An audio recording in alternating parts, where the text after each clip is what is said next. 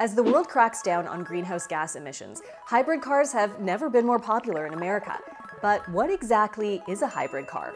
Hybrid electric vehicles, or HEVs, are basically a cross between an electric car and a gasoline car. They use both an internal combustion engine and an electric motor to run. The battery in a hybrid car is charged through both the internal combustion engine and through a process known as regenerative braking.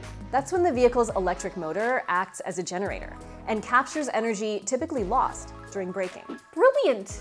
How much you want to spend will determine how much electricity the car will need to run. There are three main types of HEVs. Mild hybrids, which are battery-powered and have electric motors that shut off when the vehicle stops. Full hybrids, which have larger batteries and more powerful electric motors that can run fully on electricity for short distances. And plug-in hybrids, which can drive moderate distances on electricity alone because they have larger battery packs. Like when you order a venti instead of a grande in the morning. Yippee! Hybrid cars can be more expensive, but they also produce lower levels of emissions, and that is a big boost for the environment.